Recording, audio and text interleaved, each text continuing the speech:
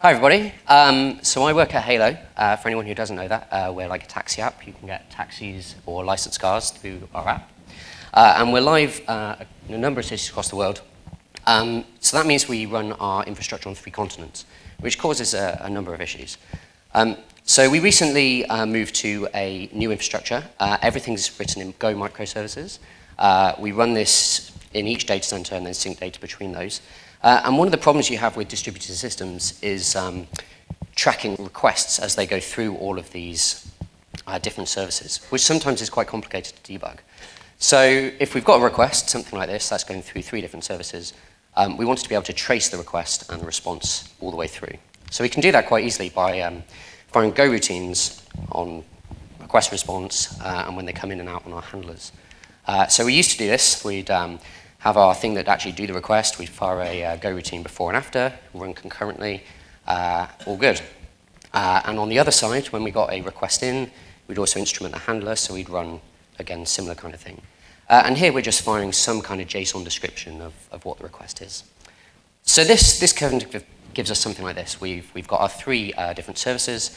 We've got our request going in and out, and we're firing a message each time with a description of kind of what's happened on that request, timing information, that kind of stuff. And we use NSQ, a distributed queue, also written in Go, and then we kind of fire all of these things into that and process them later.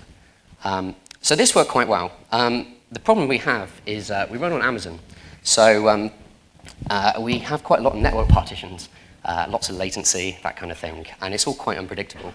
And if we're blocking on certain things, so we're waiting to pass our message into our queue, then our Go routines can kind of back up. And we're using potentially quite a lot of memory. And we had this happen in some of our very, very high volume systems. So an alternative approach would be to have our trace library in each one, push a message into a channel, and then have just a worker Go routine that would pick these up and fire them on. And quite a nice pattern that we use here is having a select case, where we're firing a message in, and then we have a default case which just skips it. So we have a buffered channel of like 200 messages, something like that. And if that channel's full, then we just skip it and we don't fire a message. And in this case, we prefer to have a working system over a well-instrumented system. So then we fire them over UDP on localhost just to another kind of client binary that runs there. And then we pick those up again on the other end with a similar kind of thing where we are selecting a number of requests, and we either, after a period of time, fire on a timeout, or if we fill up our buffer, then we fire them all on. So we can pass them a bit more efficiently, pass like a buffer of, say, 200 messages. So the end result is something like this, which kind of describes an entire request. This is actually showing you cabs on our app. And we can stick all of that together into a web sequence diagram. So we can very easily see like how these requests have flowed all the way through. And then from that, we can also aggregate these using the Go metrics library. So we get like 1 minute, 5 minute, and 15-minute rates. And in 2013, we had something like this with a bit of D3 wizardry. And that's kind of changed to something like this now.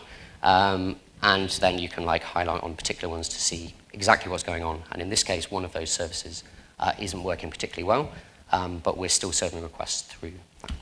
And that's it. Thanks very much.